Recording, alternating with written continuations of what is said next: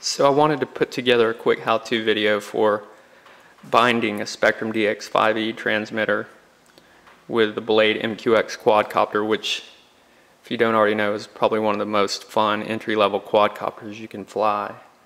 Now this is actually the ready-to-fly version that comes with a Blade remote, and what we're going to do is switch this remote out with the Spektrum DX5e. So I'll go ahead and power up the quadcopter.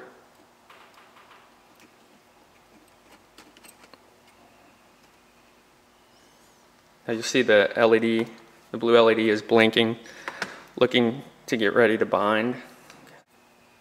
Now that the mQX is in bind mode, as you can tell by the blinking LED, I'll go ahead and put the DX5e transmitter into bind mode as well.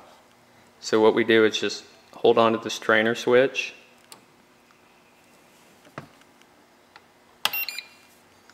power the remote. After you see the blinking LEDs, you can let go of the trainer switch,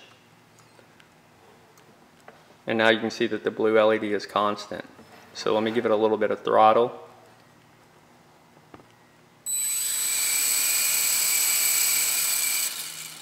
And now we're bound. As you notice, I have a motor that isn't currently operating. We'll leave that for another video.